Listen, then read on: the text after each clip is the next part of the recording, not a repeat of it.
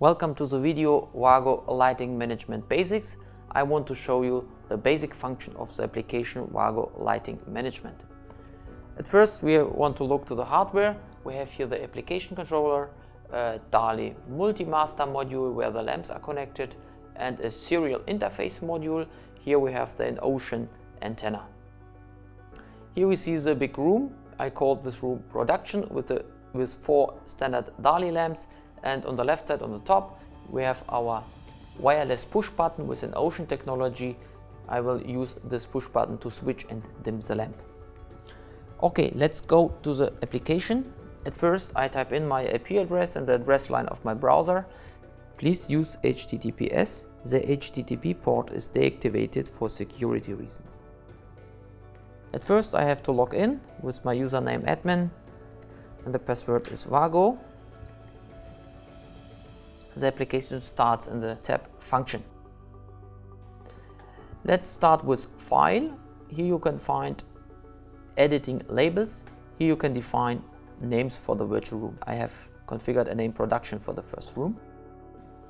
So I continue with inputs. Here you can find the in-ocean buttons, the push buttons. At first I have to teach in my in-ocean push button.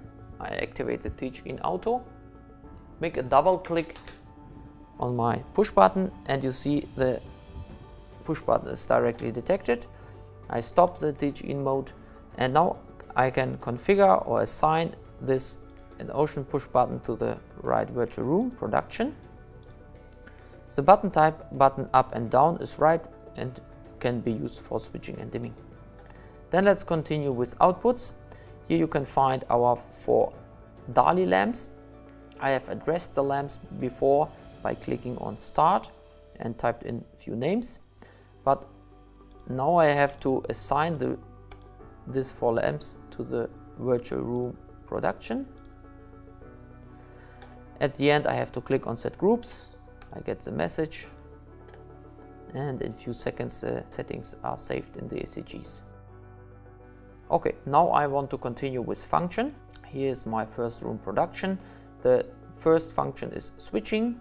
So with a short press on, the light is on, and a short press on off, the light is off. Now I can change the function from switching to dimming. And now I can dim the lamp.